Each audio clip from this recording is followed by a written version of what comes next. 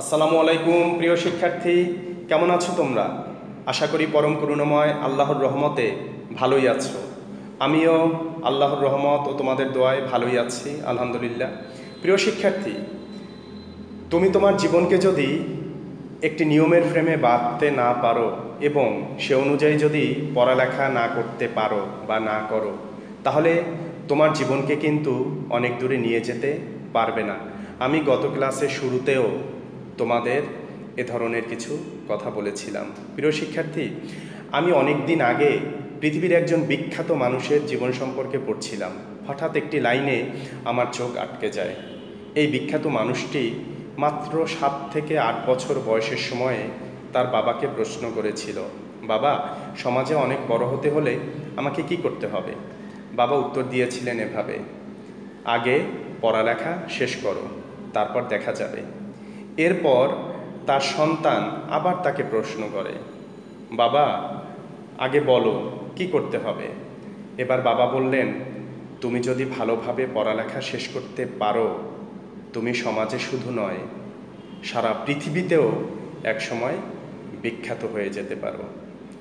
বাবার কথাই সঠিক হয়েছিল। প্রিয় শিক্ষার্থী, এটাই তো নিয়ম। তুমি যা করবে সর্বোচ্চ ভালো করে যদি না করো, তাহলে সেখানে কিন্তু তুমি সফল হবে না বা তুমি সফলতা অর্জন করতে পারবে না। সফল হওয়া সম্ভব নয়। এই জন্য তুমি যদি পড়ালেখা ভালোভাবে, সর্বোচ্চ ভালোভাবে যদি না করো, তাহলে তুমি ভালো ফল আশা করতে পারো না। দেখো প্রিয় শিক্ষার্থী, তুমি এখন লেখাপড়া করছো, এটার উপরই কিন্তু নির্ভর করে তৈরি হবে তোমার ভবিষ্যৎ জীবনের ঠিকানা। ওকে, আমি আজ আর কথা বাড়াবো না, তবে একটি প্রশ্ন করে শেষ করছি। প্রিয় শিক্ষার্থী, তুমি কি ভবিষ্যতে কোনো ভালো ঠিকানায় থাকতে চাও নাকি ঠিকানাবিহীন থাকতে চাও? প্রিয় শিক্ষার্থী, আমার কথাগুলো তোমার কাছে হয়তো কঠিন মনে হতে পারে, কিন্তু আমার কথাগুলো 100% বাস্তব এবং 100% সত্য। তবে আমি আবারও বলছি, আমি চাই তুমি অনেক ভালো একটি ঠিকানায় থাকো বা অবস্থান করো। প্রিয় শিক্ষার্থী, আমি আমার এই চাওয়া নিয়েই মূল আলোচনায় যেতে চাই। ওকে প্রিয় শিক্ষার্থী, আমি পৌরনীতি ও সুশাসন বিষয়ের প্রথম পত্রের 7ম অধ্যায়ের সরকার কাঠামোর 7.26 ও 7.27 এই দুইটি টপিক নিয়ে আজকে খুব সংক্ষিপ্ত আকারে আলোচনা করব। গত ক্লাসে আমি 7.25 নিয়ে আলোচনা করেছিলাম। ওকে, আমি মোহাম্মদ ইমরুল কায়েস, সিনিয়র প্রভাষক, পরিণীতি বিভাগ, মাইলস্টোন কলেজ, তোমাদের সাথে আছি। তোমরা যারা এখনও বই খাতা কলম নিয়ে বসনি, অবশ্যই দ্রুত বই খাতা কলম নিয়ে বসে যাও। প্রিয় শিক্ষার্থী, আমরা আজকে যে টপিকটি নিয়ে আলোচনা করব তা হলো এককেন্দ্রিক সরকার, ইউনিটারি ফর্ম অফ গভর্নমেন্ট। ওকে, আমি বরাবরের মতো আজও তোমাদের জন্য 4টি ছবি রেখেছি। প্রিয় শিক্ষার্থী, ছবিগুলো কেন রাখি? এর পিছনে অনেক বড় কারণ আছে। কারণ হলো যে তোমরা যদি এই ছবিগুলো অর্থাৎ এই উপকরণগুলো বুঝে তোমরা যদি পড়াটা পড়তে পারো এবং বুঝতে পারো, তাহলে তোমরা একই সাথে যেভাবে আনন্দ পাবে, মজা হবে পড়াটা, এবং তোমাদের অনেক দিন মনে থাকবে। অর্থাৎ তোমরা একটি চিত্রকল্পের মাধ্যমে পুরো আলোচনাটা বুঝতে পারলে। ওকে, দেখো এখানে আমি 2টি ছবি রেখেছি। 2টি ছবি হয়তো তোমরা জানো, 2টি ছবি সম্পর্কে তোমরা আগেও জেনেছো। দেখো, প্রথমেই যে ছবিটি আছে এটি হলো আমাদের জাতীয় সংসদ, অর্থাৎ আমাদের আইনসভা। আমাদের আইনসভার নাম জাতীয় সংসদ, এটা আমরা জানি। তো আইনসভার ছবি রেখেছি, আর ডান পাশে আমি যে ছবিটি রেখেছি এই ছবিটি হলো আমাদের বাংলাদেশের সেক্রেটারিয়েট অর্থাৎ সচিবালয়, বাংলাদেশ সচিবালয়।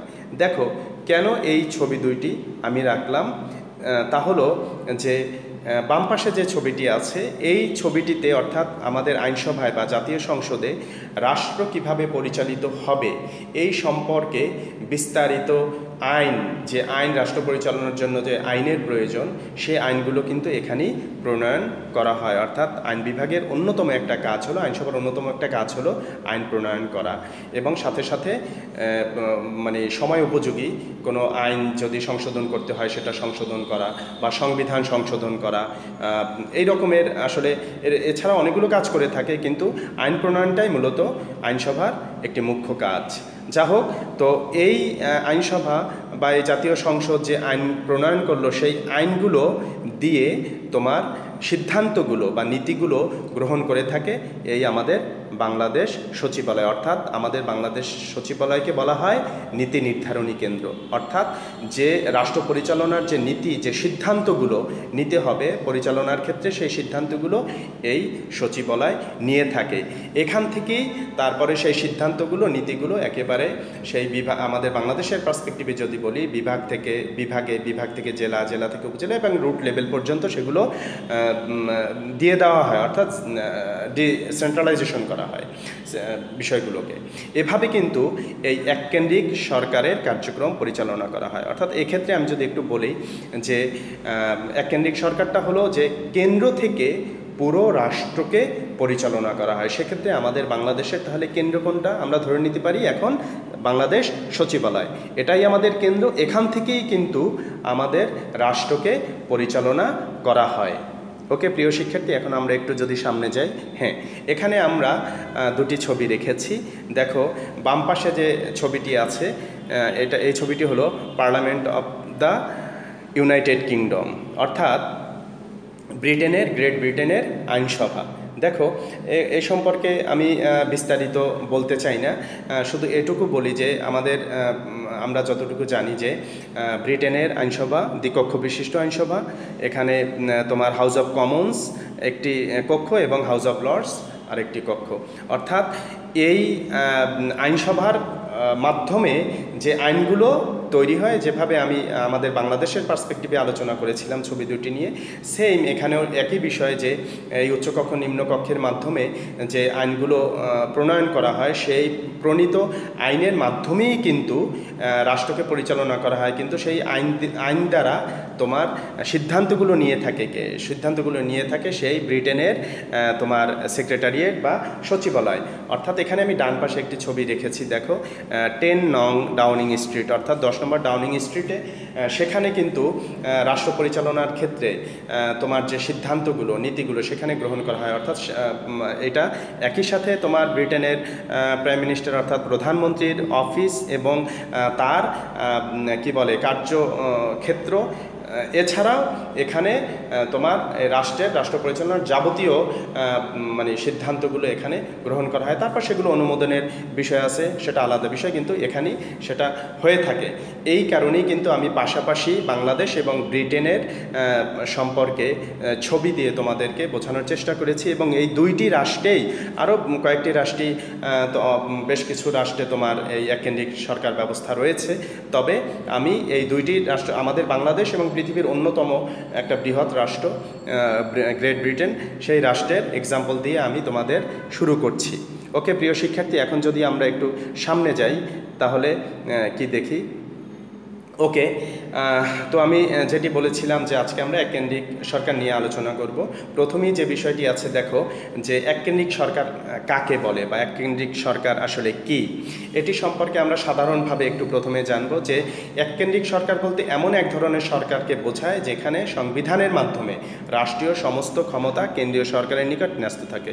হ্যাঁ প্রিয় শিক্ষার্থী, আমরা যদি একটু বলি যে দেখো এককেন্দ্রিক সরকার রাষ্ট্রকে পরিচালনা করে, পুরো রাষ্ট্রকে কেন্দ্র থেকেই পরিচালনা করা হয়, কিন্তু এখানে তো একটা বৈধতার বিষয় রয়েছে। আসলে বৈধতার বিষয় কি, সেটাই এখানে রয়েছে যে সংবিধানের মাধ্যমে। হ্যাঁ, অর্থাৎ এই রাষ্ট্রটা কিভাবে চলবে, রাষ্ট্রের কার্যক্রম কিভাবে চলবে, পুরো কেন্দ্র থেকে রাষ্ট্রকে কিভাবে পরিচালনা করা হবে, কোনো আর কোনো পার্ট থাকবে না, সরকারের আর কোনো কি বলে যে প্রাদেশিক সরকার থাকলেও সেখানে কি থাকবে বা না থাকবে, কিভাবে এত বড় একটি রাষ্ট্র পরিচালিত হবে, আসলে এটির একটি ভিত্তি হলো সংবিধান। এই এককেন্দ্রিক সরকারের সংবিধানে স্পষ্টভাবে লিপিবদ্ধ রয়েছে বা স্পষ্টভাবে দেয়া আছে যে কেন্দ্র থেকে রাষ্ট্রকে কিভাবে পরিচালনা করা হবে বা করতে হবে, সেটাই এখানে বলা হয়েছে।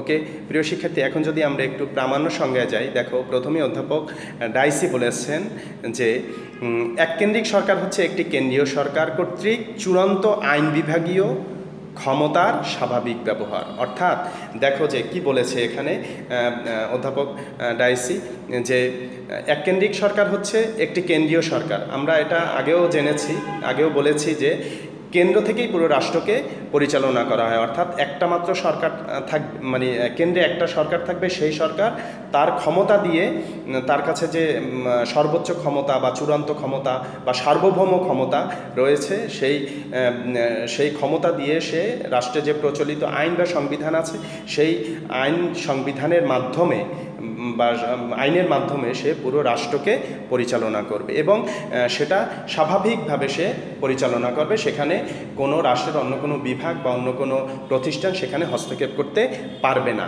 এটি মূলত অধ্যাপক ডাইসি বোঝাতে চেয়েছেন। এরপরে দেখো আছে অধ্যাপক গেটেলের কথা।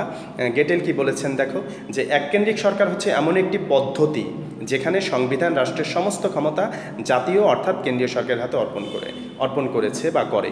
দেখো এই কথাটি কিন্তু আমি একটু আগেই বলেছি, যে ওই সাধারণ সংজ্ঞায় আমি বলেছি যে আসলে এককেন্দ্রিক সরকার ব্যবস্থায় তোমার সংবিধানে স্পষ্ট সব কিছু উল্লেখ রয়েছে যে কেন্দ্র কিভাবে ক্ষমতা ব্যবহার করে, কেননা যেহেতু কেন্দ্রের কাছে পুরো ক্ষমতা থাকবে, সার্বভৌম ক্ষমতা কেন্দ্রের কাছে থাকবে, সেই ক্ষমতা দিয়ে কিভাবে পুরো রাষ্ট্রকে পরিচালনা করবেন সেটা সংবিধানে স্পষ্ট রয়েছে এবং সেই সংবিধান অনুযায়ী কিন্তু এককেন্দ্রিক রাষ্ট্রে মানে এককেন্দ্রিক রাষ্ট্রের সরকাররা অর্থাৎ তাদের সরকারি কার্যক্রম পরিচালনা করে থাকেন। এটি মূলত অধ্যাপক গেটেল বোঝাতে চেয়েছেন। ওকে প্রিয় শিক্ষার্থী, আমরা যদি একটু সামনে যাই, এখানে কি আছে দেখো, যে এককেন্দ্রিক সরকার সম্পর্কে কিছু তথ্য বা ইনফরমেশন আমি তোমাদের জন্য রেখেছি। দেখো প্রথমেই আছে যে এককেন্দ্রিক সরকারে প্রাদেশিক সরকার বা অঙ্গরাজ্য সরকার থাকতে পারে। দেখো এই বিষয়টি কিন্তু আমরা এর আগে জানিনি। এখানে আমরা বিষয়টি স্পষ্ট করব যে এককেন্দ্রিক সরকারে তোমার একটিমাত্র কেন্দ্র থেকে পুরো রাষ্ট্রকে পরিচালনা করা হয়, ঠিক আছে, কিন্তু সেখানে প্রাদেশিক সরকারও থাকতে পারে বা অঙ্গরাজ্যে একটা রাষ্ট্রে ধরো 10টা অঙ্গরাজ্য আছে বা 10টা প্রদেশ আছে, সেখানে কিন্তু আলাদা সরকার থাকতে পারে, নির্বাচিত সরকার থাকতে পারে, থাকতে পারলেও তোমার সেখানে সেই রাষ্ট্রের সংবিধানে স্পষ্টই আছে যে কিভাবে ক্ষমতা বন্টনের মাধ্যমে কেন্দ্র থেকে পুরো রাষ্ট্রকে পরিচালনা করা হবে। এটি কিন্তু স্পষ্ট তোমার সংবিধানে আছে। সেখানে প্রাদেশিক সরকার থাকতে পারে, অঙ্গরাজ্যের সরকার অঙ্গরাজ্য থাকতে পারে, সেই রাজ্যের সরকার থাকতে পারে, থাকলেও কেন্দ্র থেকেই পুরো রাষ্ট্রকে পরিচালনা করা হয়, এটা সংবিধানে স্পষ্ট আছে। 2 নম্বরে আছে দেখো, এককেন্দ্রিক সরকারগুলো কোনো স্বাধীন ক্ষমতা ভোগ করতে পারে না।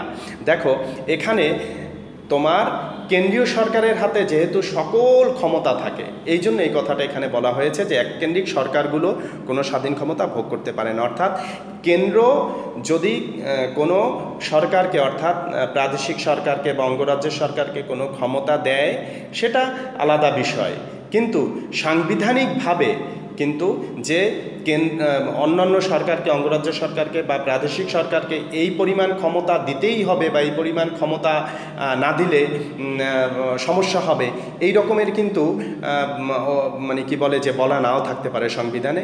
এই জন্য এই কথাটা বলেছে যে এককেন্দ্রিক সরকারগুলো কোনো স্বাধীন ক্ষমতা ভোগ করতে পারে না। অর্থাৎ কেন্দ্র থেকে যেভাবে ক্ষমতা যতটুকু ক্ষমতা দেওয়া হবে, যেভাবে বলা হবে, যেভাবে সিদ্ধান্ত দেওয়া হবে, যেভাবে নীতি জানানো হবে, সেই অনুযায়ী কিন্তু তোমার প্রাদেশিক সরকার থাকলেও অঙ্গরাজ্যের সরকার থাকলে সেভাবেই তারা তাদের প্রদেশের বা অঙ্গরাজ্যের কার্যক্রম পরিচালনা করেন। মূল ক্ষমতা আসলে কেন্দ্রের হাতেই থাকে। 3 নম্বরে আছে দেখো, এককেন্দ্রিক সরকারে প্রাদেশিক সরকার বা অঙ্গরাজ্য সরকার ক্ষমতা পরিচালনার ক্ষেত্রে কোনো সাংবিধানিক স্বাধীনতা ভোগ করে না। প্রিয় শিক্ষার্থী, আমি এইমাত্রই এই কথাটা বলছিলাম যে আসলে সাংবিধানিক কোনো ক্ষমতা তোমার এই এককেন্দ্রিক সরকার তোমার কি বলে রাজ্য সরকার বা অঙ্গরাজ্য সরকার বা প্রাদেশিক সরকারকে দেয় না বা সংবিধান দেয় না, যার জন্য তারা ওই কেন্দ্রের দিকেই তাকিয়ে থাকতে হয় তাদেরকে। কেন্দ্র যেভাবে সিদ্ধান্তগুলো নেয় বা যেভাবে কি বলে যে তারা ডিসিশন মেকিং করে, সেইভাবেই তারা তাদের প্রদেশগুলোকে বা অঙ্গরাজ্যগুলোকে তারা সংবিধানের আলোকে পরিচালনা করে থাকে।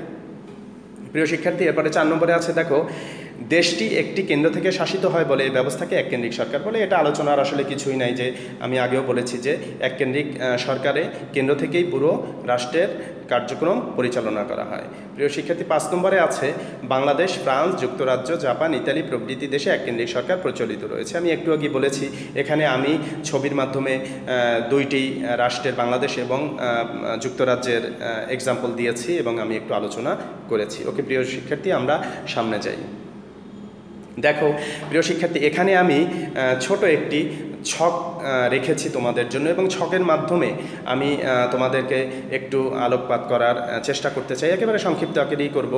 দেখো, এখানে এককেন্দ্রিক সরকারের দুইটি ভাগ আছে, কেন্দ্রীয় সরকার এবং প্রাদেশিক সরকার। যেহেতু প্রাদেশিক সরকারের বিষয়টি আছে যে এককেন্দ্রিক সরকার ব্যবস্থায় তোমার প্রাদেশিক সরকার, সেই রাষ্ট্রের মধ্যে প্রাদেশিক সরকার বা অঙ্গরাজ্য সরকার থাকতে পারে, সেক্ষেত্রে কি হবে, সেক্ষেত্রে তারা কিভাবে তোমার ক্ষমতার ভাগিদার হবে কিনা, তাদের কি কি ক্ষমতা দেওয়া হবে, তাদের কোন কোন ক্ষমতা থাকবে, সেই ক্ষমতা দিয়ে তারা রাষ্ট্র পরিচালনা করতে পারবে কিনা, এরকমের অনেকগুলো বিষয় থাকে।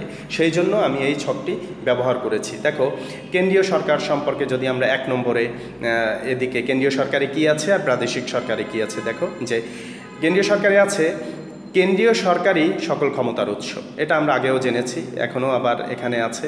আর ডান পাশে প্রাদেশিক সরকারসমূহের ক্ষেত্রে কি আছে, দেখো যে প্রাদেশিক বা আঞ্চলিক সরকারসমূহ কেন্দ্রের এজেন্ট মাত্র। তার মানে কি, দেখো আসলে প্রাদেশিক বা আঞ্চলিক সরকারসমূহের আসলে কোনো রাষ্ট্র পরিচালনার বা তাদের প্রদেশ বা তাদের অঙ্গরাজ্য পরিচালনার নিজস্ব কোনো ক্ষমতাই নাই। তারা কেন্দ্রের যে সকল ক্ষমতার উৎস কেন্দ্র, সেই কেন্দ্র থেকে তারা তোমার মানে তাদের ক্ষমতার আলোকেই তারা তাদের প্রদেশ বা অঙ্গরাজ্যকে পরিচালনা করে থাকে, মাত্র এজেন্ট হিসেবে কাজ করে। ওকে, 2 নম্বরে আছে দেখো কেন্দ্রীয় সরকার চূড়ান্ত ক্ষমতার অধিকারী। আর ডান পাশে প্রাদেশিক সরকারে কি আছে, দেখো প্রাদেশিক সরকারের ক্ষমতার উৎস কেন্দ্রীয় সরকার। আসলে কথা একটাই, ঘুরে ফিরে মানে আসছে, একই কথা দুইভাবে লেখা হয়েছে যে কেন্দ্রীয় সরকার চূড়ান্ত ক্ষমতার অধিকারী, অর্থাৎ সুপ্রিম ক্ষমতা, তাই না, সর্বোচ্চ বা চূড়ান্ত ক্ষমতা কেন্দ্রীয় সরকারের হাতে থাকে এবং সেই ক্ষমতা তোমার থেকে প্রাদেশিক সরকার তাদের কার্যক্রম পরিচালনা করে থাকে। অর্থাৎ প্রাদেশিক সরকারের ক্ষমতার উৎস হলো কেন্দ্রীয় সরকার, তাদের ব্যক্তিগত নিজস্ব কোনো ক্ষমতা, প্রদেশের কোনো ক্ষমতা নেই। 3 নম্বরে আছে দেখো কেন্দ্রীয় সরকারের ক্ষমতার উৎস সংবিধান। আমি এটাও আগেই আলোচনা করেছি, আসলে কেন্দ্রীয় সরকার তাহলে ক্ষমতা কোথা থেকে পেল, কেন্দ্রীয় সরকারকে ক্ষমতা দিল সংবিধান, অর্থাৎ সংবিধানে কেন্দ্রীয় সরকারকেই চূড়ান্ত ক্ষমতার অধিকারী বলা হয়েছে। আর ডান পাশে কি আছে, দেখো প্রাদেশিক সরকারের সাংবিধানিক কোনো ক্ষমতা নেই, যেটা অলরেডি আমরা আলোচনা করে ফেলেছি। ওকে প্রিয় শিক্ষার্থী, আমরা যদি একটু সামনে যাই দেখি। ওকে প্রিয় শিক্ষার্থী, আমাদের যে আজকের একটি মূল আলোচনার বিষয় সেটি হলো যে এককেন্দ্রিক সরকারের বৈশিষ্ট্য, এইটা সম্পর্কে আমরা একটু ছোট করে আলোচনা করব। দেখো, প্রথমেই আছে একক আনুগত্য। এককেন্দ্রিক শাসন ব্যবস্থায় জনগণ শুধু কেন্দ্রীয় শাসনের প্রতি আনুগত্য প্রদর্শন করে থাকে। এখানে দেখো তোমার যদি প্রাদেশিক সরকার থাকেও বা রাজ্য সরকার থাকেও, অঙ্গরাজ্যের সরকার থাকেও, তাদের কিন্তু তাদের আন্ডারে থাকলেও তারা কিন্তু কি কেন্দ্রীয় সরকারকে তাদেরকে আনুগত্য প্রকাশ করতে হবে বা তাদের প্রতি আনুগত্য দেখাতে হবে অবশ্যই। কেননা ক্ষমতাটা কোথায় আছে, ক্ষমতাটা কেন্দ্রে আছে। যদি তোমার কেন্দ্রে ক্ষমতা না থাকতো তাহলে তারা হয়তো তোমার যে কোনো তাদের রাজ্য সরকার বা প্রাদেশিক সরকার যে কোনো সরকারের প্রতি তারা একক আনুগত্য দেখাতে পারতো। এখানে কিন্তু একটি কথা আছে, একক আনুগত্য, একক শব্দটা কিন্তু উল্লেখ আছে, তোমাদের বুঝতে হবে। একক মানে একক বলতে একজনকেই বোঝানো হবে, এককেই বোঝাইতে হবে। তো সেখানে তো দুই করা যাবে না, অর্থাৎ একক আনুগত্য যদি করতে হয় কাউকে, সেখানে অবশ্যই কাকে করতে হবে? কেন্দ্রীয় সরকারকে একক আনুগত্য দেখাতে হবে বা কেন্দ্রীয় সরকারের প্রতি একক আনুগত্য প্রদর্শন করতে হবে। প্রিয় শিক্ষার্থী, 2 নম্বরে আছে দেখো কেন্দ্রীভূত ক্ষমতা। এককেন্দ্রিক সরকারে রাষ্ট্রের সমস্ত ক্ষমতা একটিমাত্র কেন্দ্রে কেন্দ্রীভূত। প্রাদেশিক বা আঞ্চলিক সরকার থাকলেও তা ক্ষমতা পরিচালনার জন্য কেন্দ্রীয় সরকারের উপর নির্ভরশীল। এটা আমি একটু আগেই আলোচনা করেছি যে এই এককেন্দ্রিক সরকার ব্যবস্থায় সরকারের সমস্ত রাষ্ট্র পরিচালনার সকল ক্ষমতা অর্থাৎ সাংবিধানিক ক্ষমতা কেন্দ্রের হাতে থাকে। কেন্দ্র তোমার কি বলে, যদি কোনো ক্ষমতা প্রাদেশিক বা আঞ্চলিক সরকারকে দিয়েও থাকে, তাহলে তারা সেটা ইচ্ছে করলে যে কোনো সময় সেই ক্ষমতা তারা সাংবিধানিকভাবে নিয়েও নিতে পারে। এরকমের একটি বিষয় এখানে বলা হয়েছে যে সকল ক্ষমতা কেন্দ্রের কাছে কেন্দ্রীভূত থাকে, সেন্ট্রালাইজ করা হয়, সেখানে থাকে, কেন্দ্রীভূত করা হয়, সেখান থেকে তোমার সিদ্ধান্তগুলো দেয়া হয়, সেই সিদ্ধান্তগুলো তারা বাস্তবায়ন করার একটি প্রতিষ্ঠান মাত্র, আসলে অন্য কিছুই না। 3 নম্বরে আছে দেখো কেন্দ্রীয় সরকারের মাধ্যমে ক্ষমতা বন্টন। এখানে একটি আলোচনার বিষয় আছে দেখো আছে যে এককেন্দ্রিক শাসন ব্যবস্থায় প্রাদেশিক বা আঞ্চলিক সরকারগুলো কেন্দ্রীয় সরকারের নিকট দায়ী থাকে। দেখো একটি সুন্দর বিষয় যে কেন্দ্রীয় সরকার খেয়াল খুশি মতো প্রদেশে বা অঞ্চলগুলোর ক্ষমতা কমাতে বাড়াতে পারে। আমি জাস্ট আগের পয়েন্টটাই যে বিষয়টি বলছিলাম যে এককেন্দ্রিক সরকার ব্যবস্থায় কেন্দ্রীয় বা আঞ্চলিক সরকার অবশ্যই থাকতে পারে, প্রাদেশিক বা আঞ্চলিক সরকার অবশ্যই থাকতে পারে বা অঙ্গরাজ্যের সরকার থাকতে পারে, যে নামেরই সরকার থাকুক না কেন সেই সরকার থাকতে পারে। থাকলেও তারা তাদের কার্যক্রমের জন্য বা তাদের কাজের জন্য দায়ী কিন্তু থাকবে কার নিকট? কেন্দ্রীয় সরকারের নিকট অবশ্যই দায়ী থাকতে হবে। এবং দেখো কেন্দ্রীয় সরকার খেয়াল খুশি মতো, যেটা আমি একটু আগে বলেছিলাম যে প্রদেশে বা অঞ্চলগুলোর ক্ষমতা, যদি সাংবিধানিকভাবে কিছু ক্ষমতা প্রদেশকে বা অঞ্চলকে বা অঙ্গরাজ্যের সরকারকে দেয়া হয়, সেক্ষেত্রে সেই ক্ষমতা তারা ইচ্ছে করলে সাংবিধানিকভাবে তারা ওটা বাড়িয়েও দিতে পারে, কমিয়েও দিতে পারে। এটা তাদের অনেকটা কি বলে যে ইচ্ছের উপরে নির্ভর করে, কেন্দ্রীয় সরকারের উপর এটা নির্ভর করে। ওকে প্রিয় শিক্ষার্থী, 4 নম্বরে আছে দেখো প্রাদেশিক স্বায়ত্তশাসনের অভাব। এখানে এককেন্দ্রিক সরকার ব্যবস্থায় তোমার বা শাসন ব্যবস্থায় প্রদেশগুলো বা অঞ্চলগুলো বা অঙ্গরাজ্যগুলো স্বায়ত্তশাসন ভোগ করে না। কেননা কেন্দ্রীয় সরকার এই তোমার অঙ্গরাজ্যের বা তোমার প্রাদেশিক সরকারের কাজে হস্তক্ষেপ করতে পারে। তো এখানে আমাদের এই বিষয়টি বুঝতে হলে আমাদের একটু বোঝা উচিত যে আসলে স্বায়ত্তশাসন কী। স্বায়ত্তশাসন বিষয়টা, এটা যদি আমি শব্দের অর্থ বলি যে স্বায়ত্তশাসন মানে স্বশাসন, নিজের শাসন, অর্থাৎ নিজের শাসন নিজেরা করা।